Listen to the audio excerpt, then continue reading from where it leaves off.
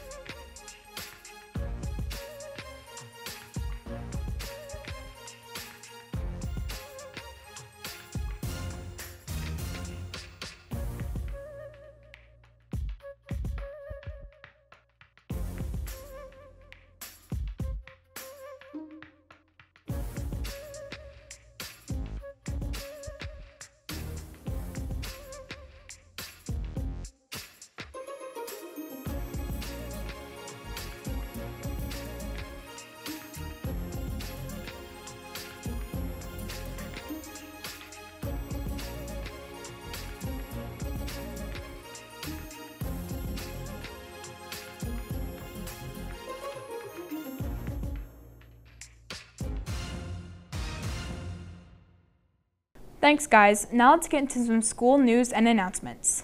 The EMS Cookie Dough fundraiser is still underway. Continue to sell cookies through Thanksgiving break and be ready to turn in your order forms and money when you return. All money and order forms must be turned into your wing office no later than December 1st. And speaking of Thanksgiving break, mark your calendars, Trojans, as there is no school November 23rd through the 25th. School resumes Monday the 28th. EMS is excited to be starting a student lounge that will be open to students to visit during their lunch and recess time. The vision is to create an inviting space for students to promote social connections in a calm environment. Drew caught up with Mrs. Silvis to find out more.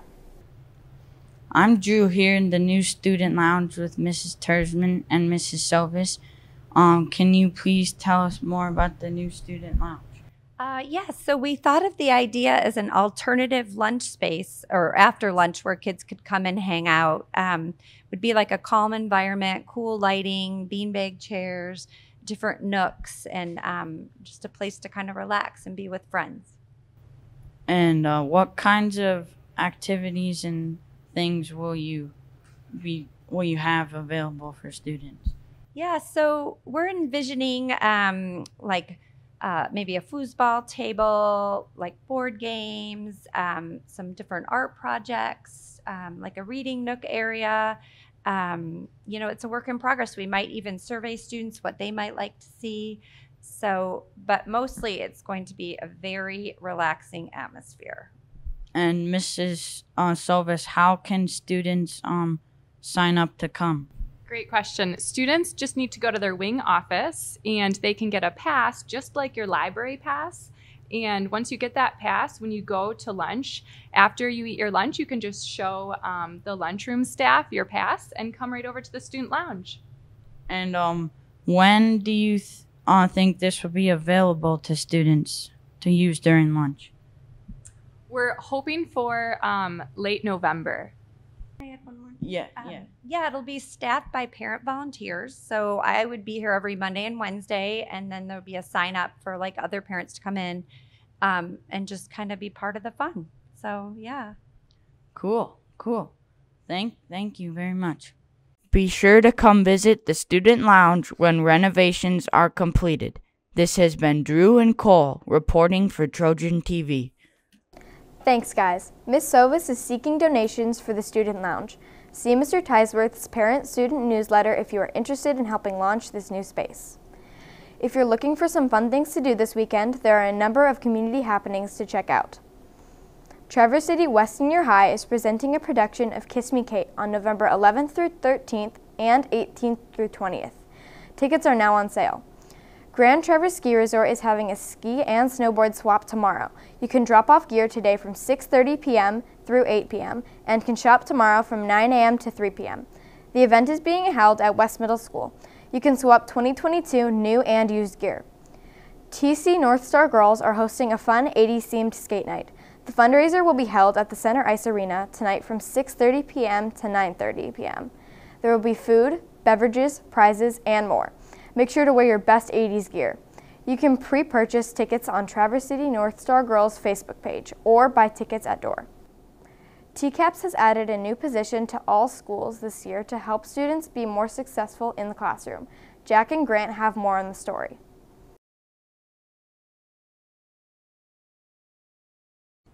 For the past 20 years, students have known Mrs. Sullivan as an English and history teacher. This year, she assists in classrooms all around the school. We caught up with her to find out what she does in her new job. So my new job at East Middle School is to be the engagement coach.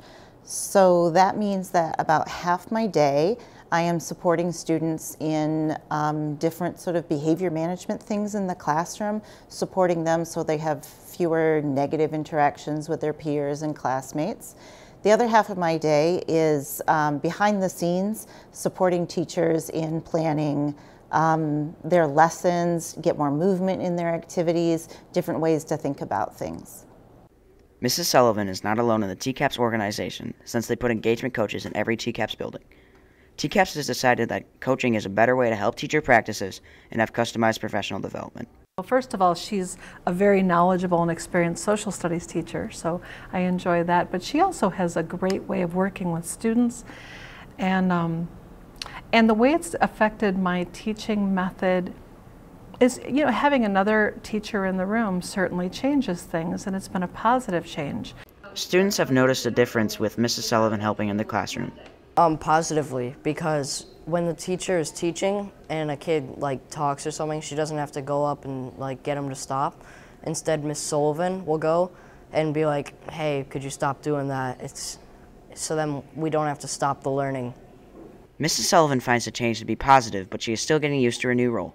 It is, I'm getting to know students that I didn't know before. At first I was like, oh, but I don't have my kids. But I'm getting used to meeting new kids and learning new things. I do miss my, my roommate, Mrs. Unger.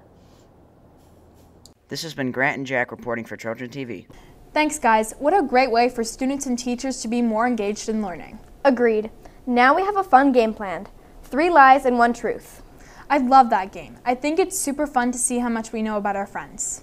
Same. Teachers from around East were asked to tell 3 lies and 1 truth. Can you figure out the truth? Let's check it out.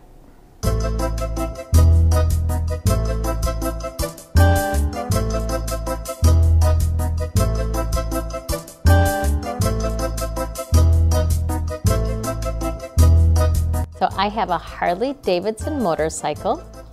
I have 2 dogs, 3 cats, and an iguana. I have been to Glacier National Park 5 times, and I have run 5 marathons.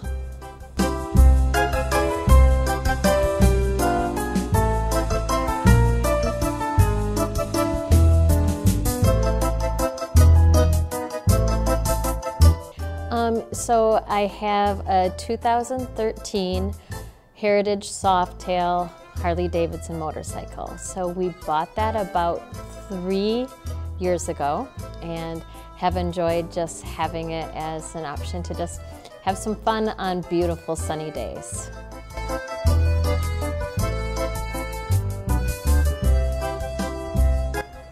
I grew up on a goat farm. I had 55 goats on the farm. I love goats.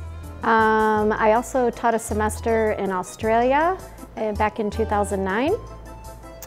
And I also published a book, and I think it was 2011, and it was called Surviving Middle School and Teaching Methods. And the last one is my father played for the Detroit Pistons.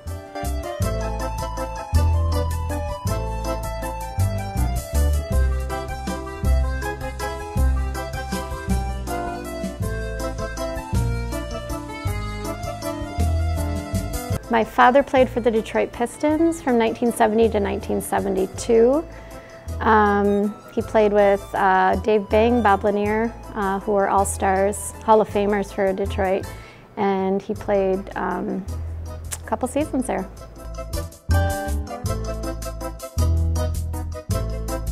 I am a black belt in Taekwondo. I'm really good at throwing axes. I have a twin brother, and I draw comics outside of school and I sell them online.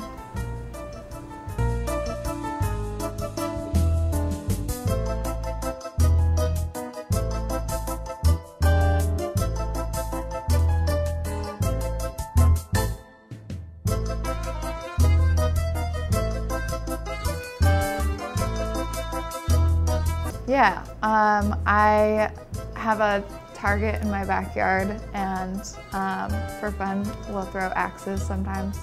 And I'm pretty accurate. I've done a competition at a Renaissance fair, and out of myself and my husband and a couple of our friends, I was the most accurate. I can get a bullseye 4 out of 5 times.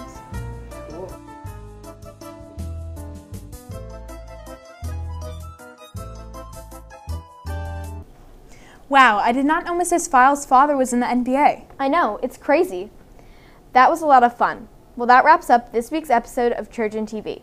Make sure to check out our YouTube channel, Trojan TV East, for more great stories. And check out our live morning announcements program every weekday at 7:40 a.m.